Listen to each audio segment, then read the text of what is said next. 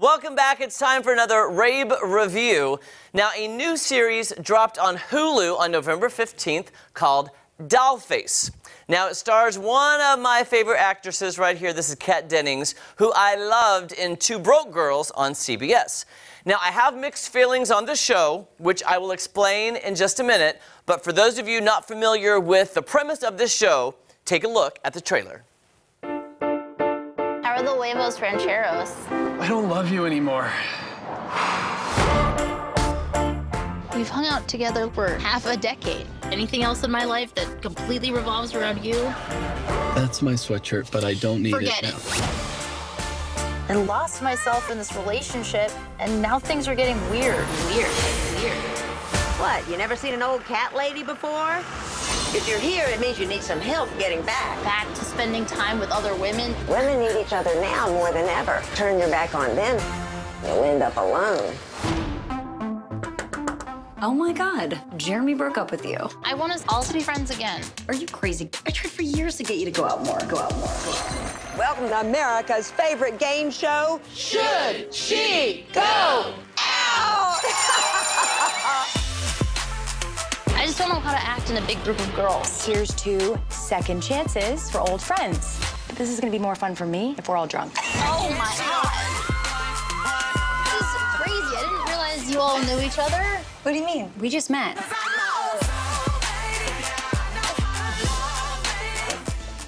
I accidentally liked my ex-boyfriend's new girlfriend's Instagram. Did you at least unlike the photo? Yes, I unliked it, then I liked it again.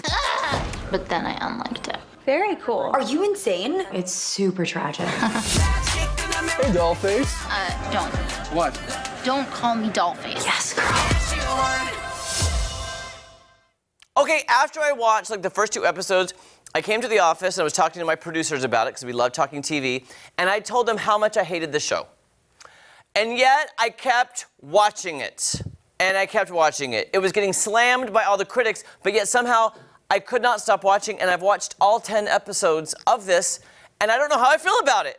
I am dead center in the middle of the road on this show. Okay, it's really about women who lose contact. They're good friends. They lose contact because they get in relationships, and they put their men before their friends. So they're trying to reconnect their relationships and how girlfriends are supposed to have each other's back and girl power, which I like.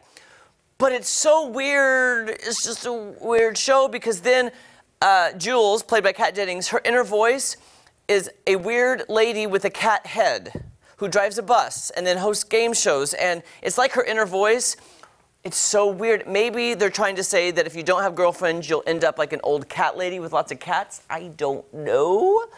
Also, the stereotype of millennial women, it's kind of the stereotype. I mean, there's a little bit of a kernel of truth in it, but it's really kind of over the top with the millennials, how vapid they might appear to be or superficial. So I didn't necessarily like that aspect. So I watched all 10, then I went to see what more critics were saying, and they are slamming it, talking about how much they hate it. So here, I'm not going to say I hate it, but I'm not going to say I love it, because it's kind of fun, it's over the top, it's a great like ensemble cast. I will say this, Brenda Song as Madison is so funny. She is very good and very likable. Shay Mitchell as Stella, fantastic. Esther Pavinsky as Izzy, who works with Jules at this crazy place. I can't even tell you what they sell, but it's like over the top, like what you would think of like a new millennial type business where everything has to have an aura. They go around throwing around staplers if it has a bad aura. I'm like, what are you talking about? It's terrible. But overall, I like the cast and their chemistry together. I like the aspect of girlfriends being girlfriends and, you know, coming together. And will she get back with him? Will she not? I don't know. Here's what I'm going to say. If you have time this long holiday weekend, binge the show, then email me and tell me what you think. Because I'm telling you, I don't love it, I don't hate it, but I couldn't stop watching it. What does that say? I don't know. I've never been so indifferent about a show I've reviewed on this show before because there are aspects I like and there are aspects I don't like, and yet it's fun, and there's one-liners, and there's a crazy cat lady, and I love animals, and then there's this apartment she moves into that's all kitschy from like the 1950s, and I love the set design. I'm telling you, I do not know how I feel about this show. So if it's a thumbs up or thumbs down, it's in the middle. I'm giving it the middle of the highway because I like Kat Dennings and I like the cast. So there's my very mediocre review of Dollface on Hulu. Now, I would like to move on and bring on some very special guests. You're used to one Rabe in this Rabe review segment, but I feel like sometimes 3 Rabes are better than 1, because literally I could step off and this graphic right here would fit both of them.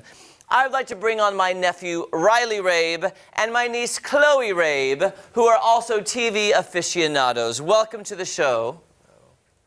You're going to have to talk louder than that, Riley. Hello. Okay, so yesterday at lunch, before Cassandra's show, we were having discussions about television. I voiced my concerns about how boring I thought Stranger Things was. You can see the graphic right here. Stranger Things Season 3 has happened.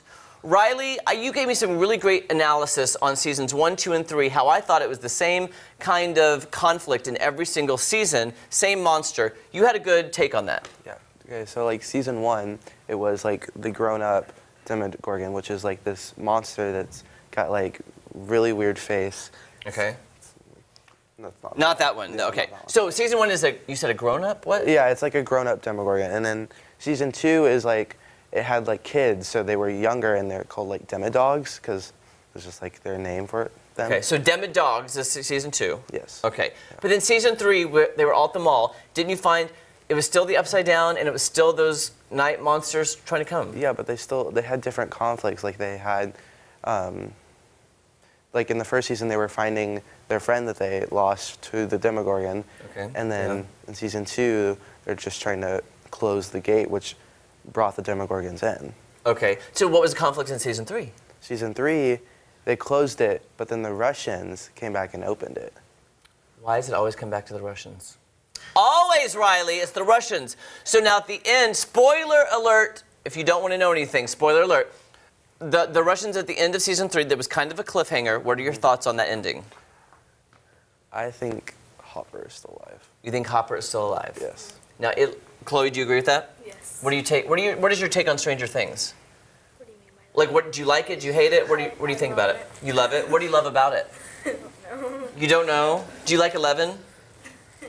Yes. Can I ask you, Riley, a quick question? Yes. By Season 3, would you not have thought that 11 could actually put a complete sentence together?